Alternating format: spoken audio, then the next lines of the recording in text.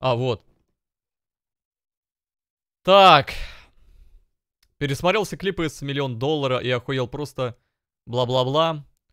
Делать реакции на старого Моргена. Чё, блядь? Вечерочек добрый, господа. Ебаные. Я вот понял, что мне делать вообще нехуй. Сейчас должны были съемки клипа быть. Но что-то, блядь, перенеслись они. Подрубай. Я думаю, ебать. Подрубай. А может, пора на Твич уже залетать? Что думаешь? Давай. Подрубай. Может, завтра? Завтра? Нихуя. Мне просто очень одиноко. Я, короче, наткнулся сейчас просто на свои старые видосы. Ну, на самые первые. И что-то это так все ностальгически мило. И даже иногда с глаз... Короче, понятно.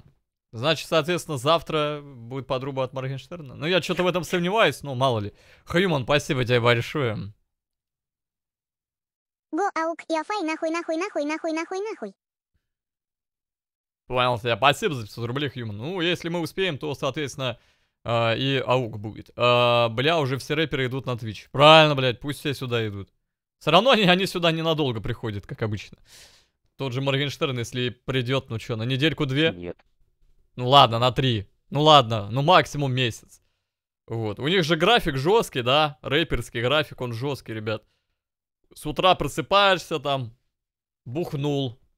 На обед бухнул, вечером бухнул, и все. А потом пошел трек записал. Вот, и так каждый день. Нет времени, чтобы стримить. Поэтому они приходят, но ненадолго. Вот.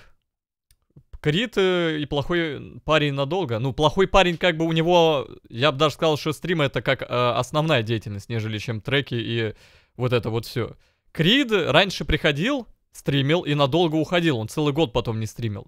Сейчас, пока есть, ну, реклама того же Казиныча, да, который там платит чуть ли не $1 миллион рублей за одну интеграцию. Я бы тоже, конечно, сидел бы стримил. Даже будь я президентом, нахуй, какой-нибудь страны, я бы сидел чисто на Твиче и тупо казик бы крутил, блядь. Если бы мне, президенту, платили лямчик за одну интеграцию. Вот.